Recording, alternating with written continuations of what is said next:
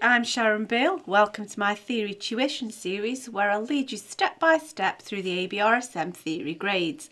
There are lots of resources available to help you if you visit my website. If you go to sharonbill.com, you'll find some free PDF information sheets. They're available in US letter or A4 and they accompany each step of this series. There's also a page which links to all of my YouTube video tutorials, and you can also access information about the books I have available. If it is that you're working to actually taking this exam, I've written a book, How to Take Your ABRSM Music Theory Exam. It's full of tips and techniques of how to best make use of the preparation leading up to your exam, and also how to best make use of the time when you're actually sitting in the exam room taking the paper. There's lots of handy hints there. So if you visit sharonbill.com, there's lots there to help you. If you give me a like, that'd be fab, and subscribe to my channel to keep updated. There's loads more in store. I'm really enjoying working through this music theory series. I hope you are too. And so let's crack on. And so if you'll turn with me to page 32, and we're just looking at simple phrase structure. So I'm going to refer to this as section K. And so if you turn in your theory PDF document to section K, what I'm going to explain will also be summarised on this sheet too.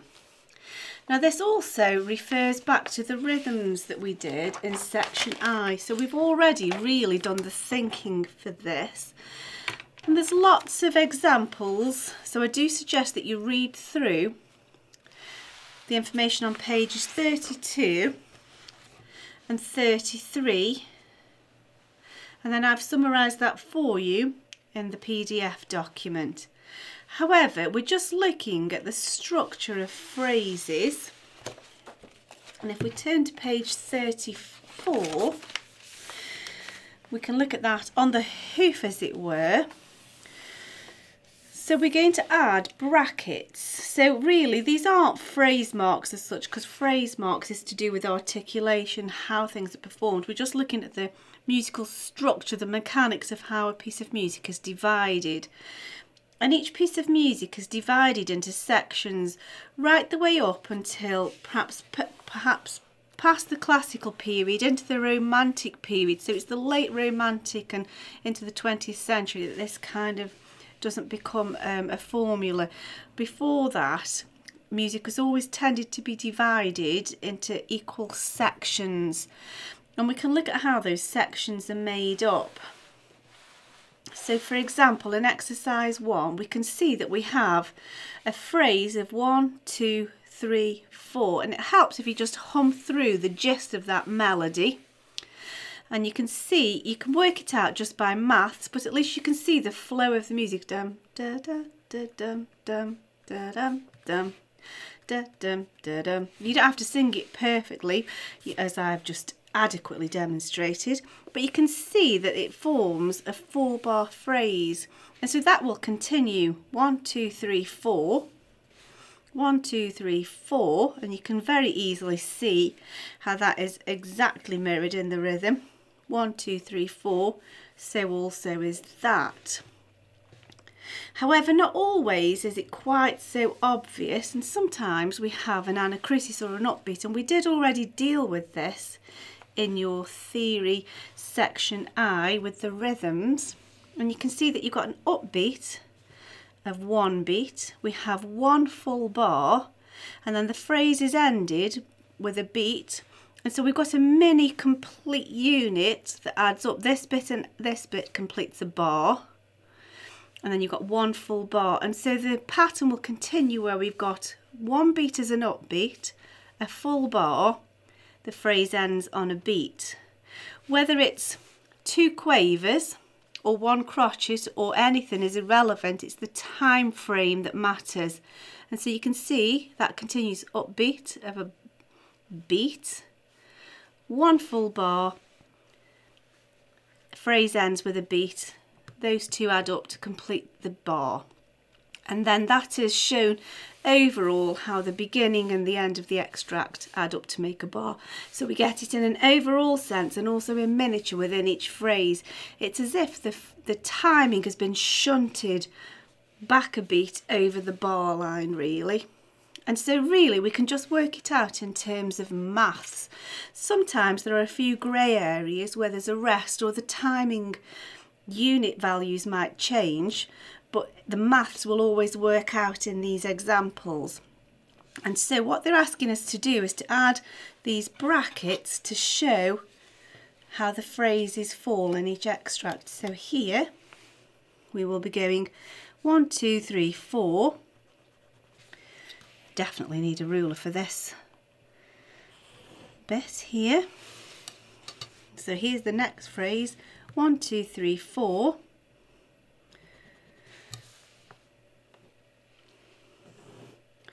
If you hum the melody through, you'll see the flow of how that works. 1, 2, 3, 4, we know we're right. That's easy peasy because there's no anacrusis, there's no upbeat.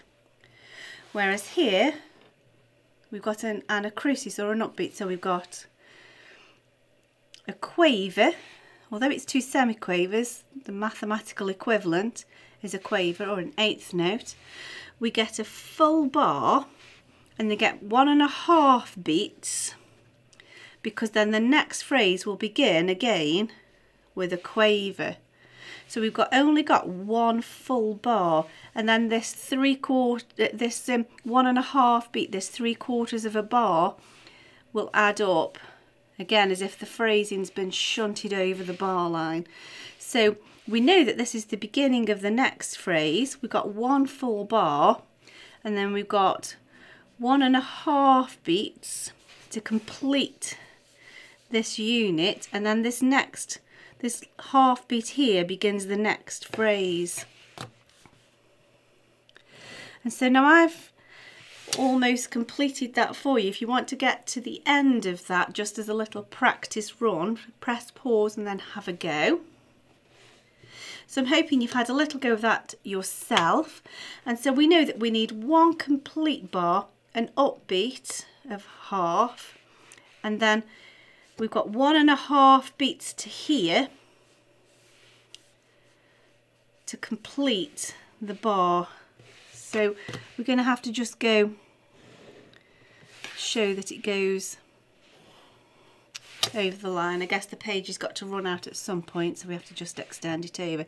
Now here there's a bit of a grey area because we've got a rest, but if you think about it, we've got semiquaver, semiquaver or 16th notes which make a half. So semiquaver, semiquaver, 2 16th notes. The fact that one's a rest isn't really material value in terms of our maths. If you're performing it, of course that makes a difference, but nevertheless those make a half a beat. That's the beginning, that's the upbeat to our phrase, and then 1.5 beats there finishes that phrase, so we know we're right.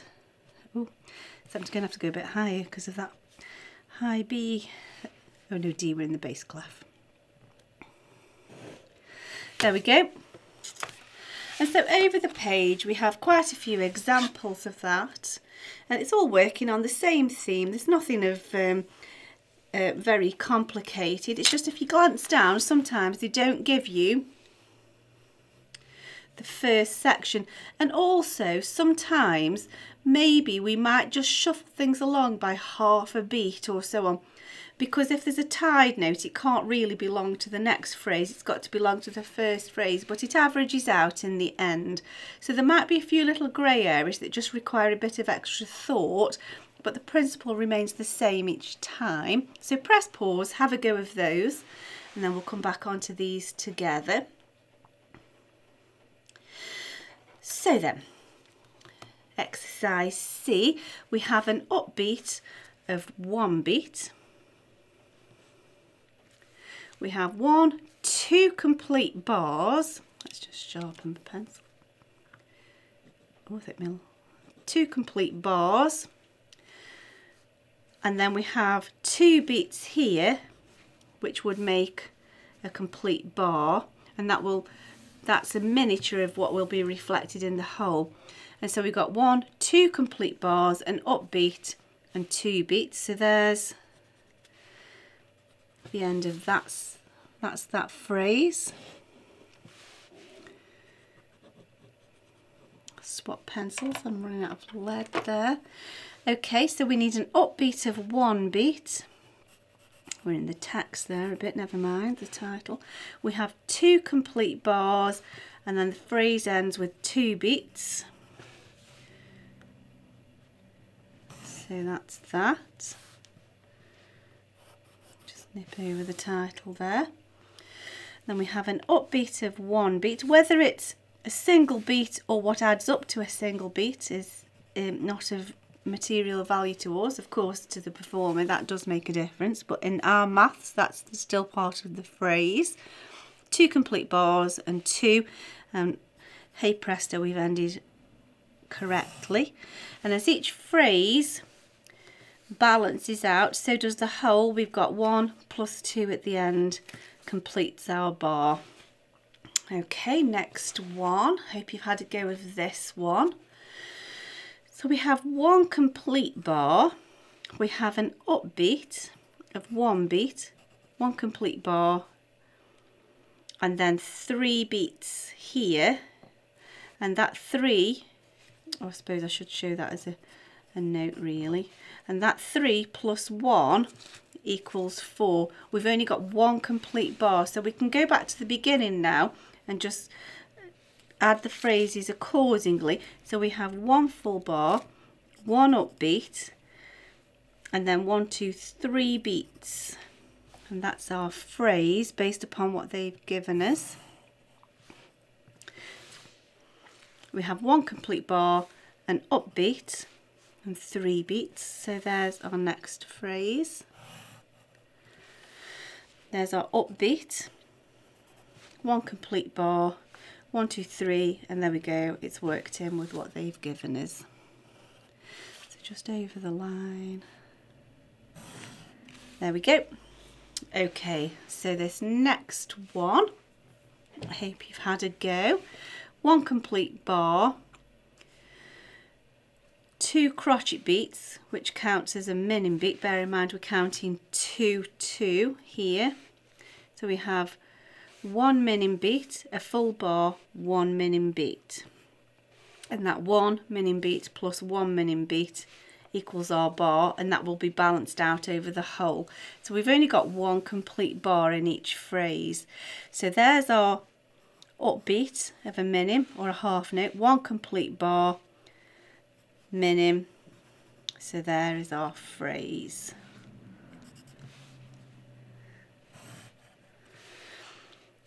Minim upbeat, the fact that that's made up of lots of different note combinations is irrelevant, it still adds up. We've got a crotchet, quaver, semi, semi, that all makes 1 minim beat, 1 full bar, 1 minim beat to end the phrase. There's our upbeat of 1 minim beat, 1 full bar, 1 minim beat. There we go. Oh, I think I went a bit diagonal there. Okay, next one. And this is one where it's sort of, there's a little bit of a grey area we just have to think about. So we're in 6/8, we've got 1, 2, 3 full bars. We have here a quaver upbeat, and then here we've got 5 quavers to even that out. So here we can see there's our quaver upbeat, 1, 2, 3 full bars, 1, 2, 3. Okay. Now this is where it seems a little bit awry because that doesn't match with that, but overall 1, 2, 3, 4, 5, 6, the maths will average out. We just need to make sure we've got 1, 2, 3 full bars, and then here's our 1, 2, 3, 4, 5. There's our quaver upbeat for the next section, so we know we're heading off in the right direction there. 1, 2, 3 full bars, and then 1, 2, 3, 4, 5, because the 5 quaver beats or eighth notes plus the 1 here at the beginning of the phrase makes our bar, and that will reflect through the whole piece, apart from the ending just kind of shuffles a little bit. So 1, 2, 3 full bars, there's our upbeat, and this is changed. 1, 2, 3, instead of 5 it's just changed. We've just lost a couple of beats of rest at the end so that the maths adds up with the first bar. But in principle you can see that the phrases musically balance out. Okay, now this next one, it looks like there isn't any anacrusis at all, because we've got half 1, half 2. We've got 2 full beats in that bar. Half 1, half 2, 2 full beats there. We've got 1, 2, 3, 4 bars.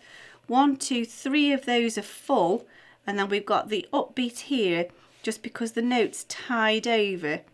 And so sometimes there will be a tie over, sometimes there will be a rest. So it's almost 4 full bars, but we've got this little discrepancy of half a beat of either rest or tie. The rest's kind of almost no man's land.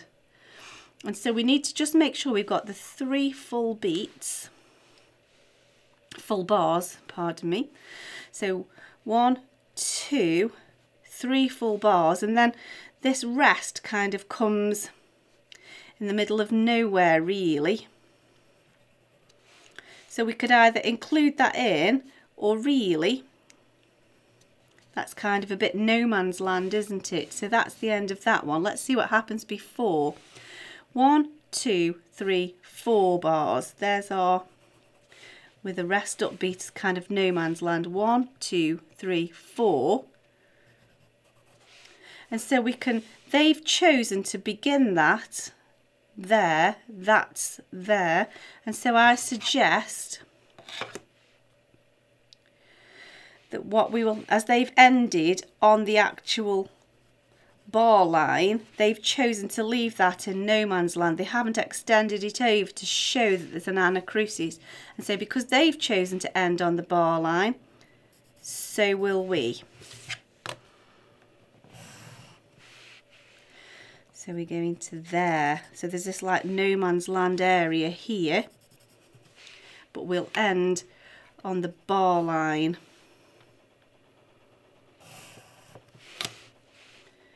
End on the bar line. So that's like a slightly innocuous one there. There we go. Nevertheless, the principle remains. I hope that's been helpful to you. If you can give me a like, that'd be fab. If you can subscribe to my channel, that'd be great. There's loads more to come. I've got tons in the pipeline. Please do go to sharonbill.com. There's loads there to help you, so do access all that's available there. Thanks for watching, and I'll see you next time. Bye.